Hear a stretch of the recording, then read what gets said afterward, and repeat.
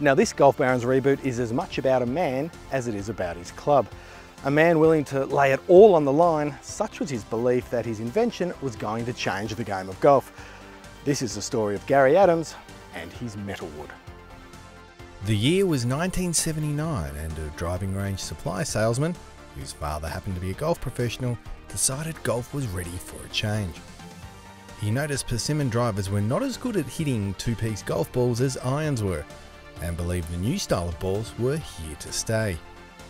So Adams borrowed $24,000 against his home, set up a warehouse in McHenry, Illinois, employed 3 people and sold just one product, a 12-degree driver made of Pittsburgh persimmon.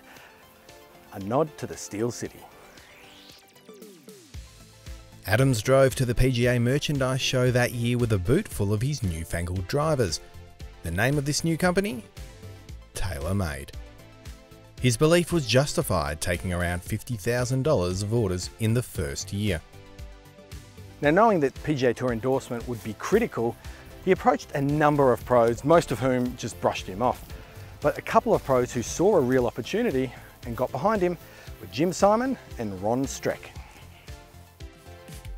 Streck found the driver was not only exceptional off the tee, but also doubled as a fairway wood thanks to its 12-degree loft, bringing longer par 5s into 2-shot range. He put the Pittsburgh persimmon into his bag that very week. The TaylorMade driver went on to record its first PGA Tour win in Streck's bag at the 1981 Houston Open. Having sold TaylorMade, Gary Adams went on to establish Founders Club as the founder of Metalwoods and McHenry Metals, a name to honour the golf course at which his father was head professional. Adams died in 2000 at the age of 56. And like all great innovators, it's the courage and self-belief of Gary Adams and his metalwood that changed the game of golf forever. And his story is one worthy of being rebooted.